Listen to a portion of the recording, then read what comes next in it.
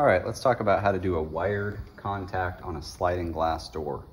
Now, this glass door and its frame were delivered as a single piece and installed as a single piece. There's no way to disassemble it, which means there's no way for us to drill in through the top portion of this particular door.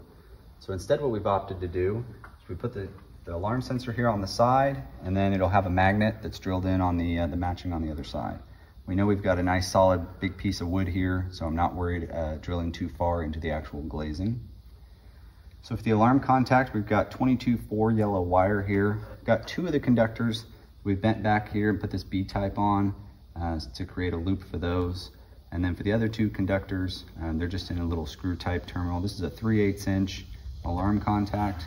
And it's coming through some 3/8 inch holes we've drilled through these studs.